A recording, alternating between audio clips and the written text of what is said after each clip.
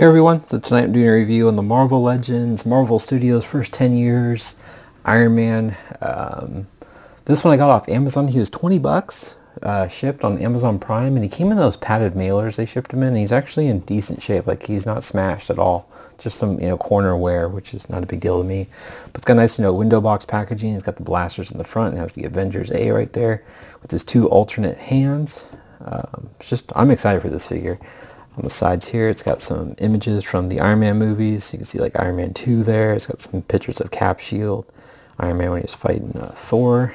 It says the Avengers 2012. It just shows the Avengers right there. And you can kind of see a quick little bio there. But yeah, so we'll go ahead and get this guy opened up and we'll check out the details. Alright guys, before we check out the details, I just want to show you guys this since I have the Red Skull box number 2. And so if you line them up, we get part of the picture. Just so you guys can see. But yeah, just want to show you guys that really quick. Alright, we'll get this guy opened. Alright guys, so first off, we'll just start with the accessories. He does come with these two yellow blasters, which is cool to always get. More variations in the coloring, so you can definitely use these as boosters for him blasting off, and then use the other repulsor blast that we've gotten in the past for his hands. So very cool. They're just more of this lighter orange. And he does come with two interchangeable hands, so we have the open repulsor blast like hand. And I like how they actually the way they hinged it, where they arched his armor here. So it stays out of the way and doesn't hinder, having his wrist pointed up. So I think that's really nice of them to do that. That's kind of always been like a complaint with an Iron Man figure, is the armor is too stiff here. So when you arch his hand up, it kind of gets in the way. This one's a lot more like of a softer plastic on this fist, but very cool. I kind of wish they painted, especially since it's like the Studios figure, I kind of wish they painted the repulsor on that hand. Just a minor little thing. All right, so this, oh, and there goes his hand. So this Iron Man's actually really cool. So his hand's actually, that hinge is actually molded, oh, it's really loose, molded in that position. So you can't put his hand down flat. So he's going to have his hands up like that the whole time. I'm going to try the fist just because I think that looks cool.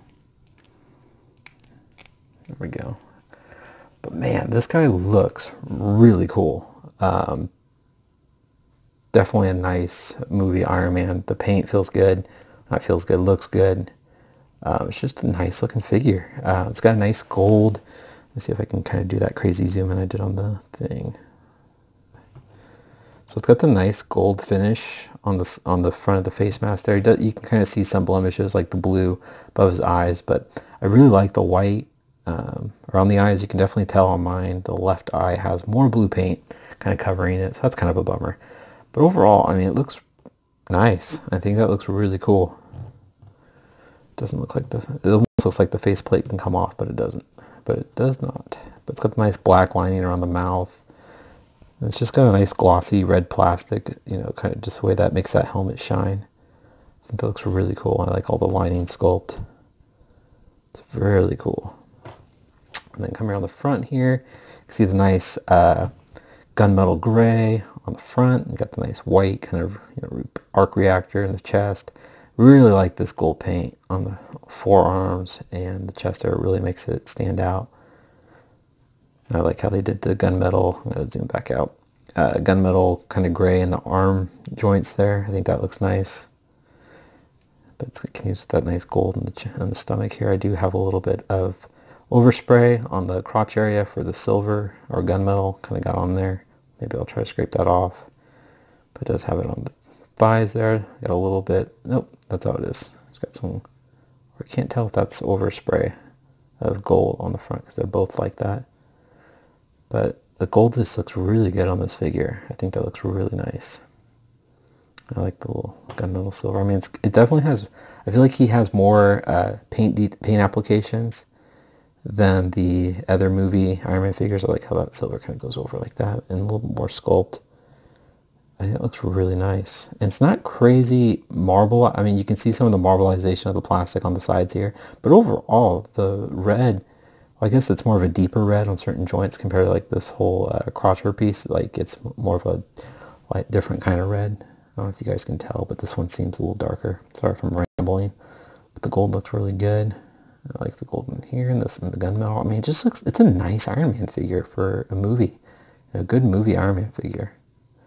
Alright, so I'm going to go over the articulation. So his head looks, my joints might be stiff. I haven't kind of broken them in yet. Head moves back, forward.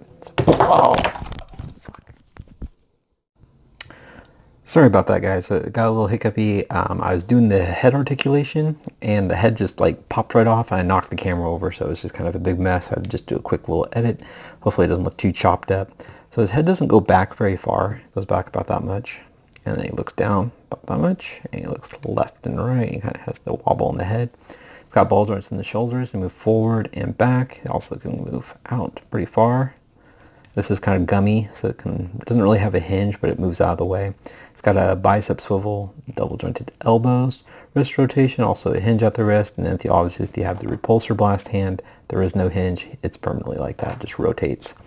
His ab crunch is more of just a ball peg, so it can kind of rotate around. Moving back can't arch back too much. He does start to hinder a little bit, but you can get him back a decent amount. Going forward, not so much. Does not have a lower waist swivel or anything like that. It's got ball joints in the shoulders, so they kick forward, pretty hindered. You can almost, nope, can barely do the splits. He's got an upper thigh swivel, double jointed knees, looks good. No boot rotation, ankles move down, they move up. He does have the nice ankle rockers, pegals, bottom of his feet. My favorite thing about the figure is the back. He's got these fins, the air fins that are on hinges. So you can totally open him up to get him like catching air, just slow himself down, you know, when he's fighting. I mean, that's really cool. When I first saw that, I was just like, oh, that's such a simple thing, but it's so cool. They even did a little bit of paint detailing underneath. So you can see underneath this one, it's got some silver and it's got some gold on the side, but I think you see the gold, yeah. So they just mainly did the silver there, but these open pretty far out. I mean, enough to where you can see them from the front, but I just think that looks really cool. Definitely my favorite part of the figure. Very nice. Alright guys, so I'll go ahead and show you guys how tall the Marvel Studios Iron Man is. Sorry, I'm all over the place. Let me go ahead and show you guys with the repulsor blast, you know, with the little effects on there. So there's some of these little pegs. This right hand's a little bit more stiff than the left. The left's pretty loose, especially with that open palm. But they just basically plug right into that, like so. And there you go. So you can have, you know, Iron Man doing his blast. Yeah, very cool. And like I said, you can plug them in the bottom of his feet. So you could get them, you know, taken off, and then you can also maybe even point his hand down like that and have more effects coming out like he's completely, you know, hovering, like, I don't know. But we'll go and show you guys how tall Iron Man is. Alright guys, so Iron Man stands a little over 6.5 inches tall. Here he is from the movie series Iron Man's from, oh man, during I think '08 from Hasbro, so you can just see kind of the change up in the armor. It's very similar, but you can just see the overall size and just the bulkiness of the Marvel Studios one just looks way better. And here he is next to the 2-pack Iron Man with the Homecoming Spider-Man. Just so you can do, I'm not going to do a crazy amount of comparisons of movie Iron Mans. If you do want that, let me know in the comments.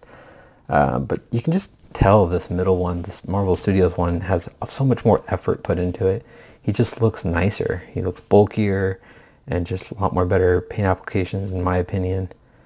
But I don't know, I really like this Iron Man. I think it's really a nice figure.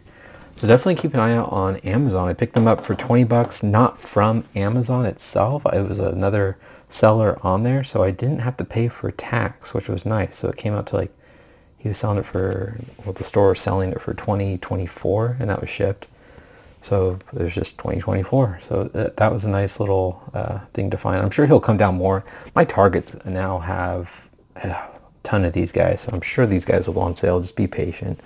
And you'll be able to get them lower than $24.99. But there you go, guys. Leave a comment if you like it. Let me know if you have any questions or want other comparisons. Let me know in the comments, and I'll talk to you guys later. Take care.